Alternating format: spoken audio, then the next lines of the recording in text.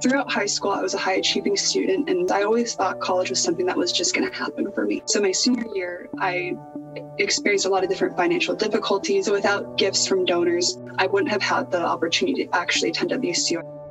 College is not possible for some people without tuition or gifts or donations. And so that's what makes it just so much more important for people to give back.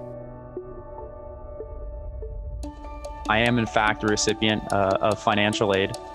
And I can say 110%, if I did not receive that aid, I would not be able to attend WSU. Truthfully, the value of any gift means the world to not only us students, but to the university as a whole. I always emphasize that, even just $1 helps a student receiving a scholarship, helps a student getting food within campus. As a student, it's really comforting to know that there are so many alumni that care so much about the school that they want to give back. I know a lot of students that kind of depend on financial aid. For alums, just out of the goodness of their hearts to be able to donate, I think is just, honestly, it puts me in awe. If a donor was right here in front of me, I would just want to say thank you so much for your contribution. Whether you know it or not and whether you feel it, it definitely has made an impact on not only myself, but the CUE community as a whole.